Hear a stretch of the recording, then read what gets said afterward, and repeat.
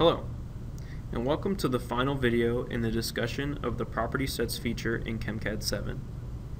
I'll be demonstrating how property sets can be saved for future use outside of the simulation that they were created in.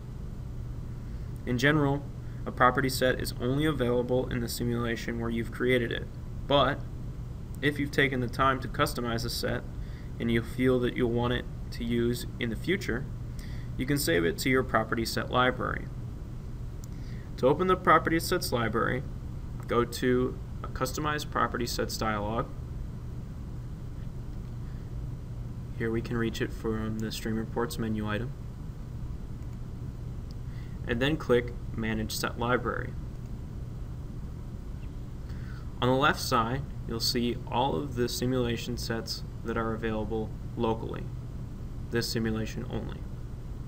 And on the right, you'll see any library sets that you've saved in the past. If you'd like to save a set, you can use the right arrow to bring it into your library, and this will make that property set immediately available to all new simulations that you create. By clicking the left arrow, you can highlight a property set and bring it in to your current simulation if that property set was added to the library after this simulation was created. Or if you're sharing simulations with another user, you may have property sets in your library that you'd like to apply to the simulation while you're using it.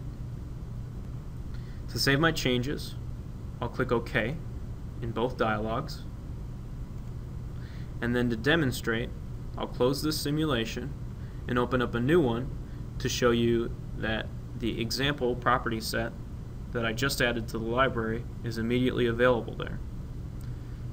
So I'll close this down,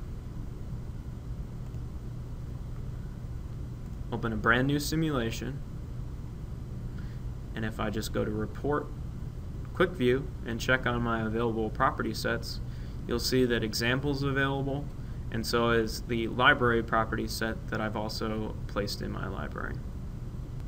You can also note that the other property sets, such as the stream composition copy that I had available just locally in the last simulation, isn't available here. So if I wanted to bring that over to a new simulation, I'd have to first go bring it to my library and then open up this simulation. That's all for now. I hope that you've learned a bit about the new flexibility built into our reports by using property sets. Please check out our other videos to learn about the other exciting features in CHEMCAD version 7. Thank you.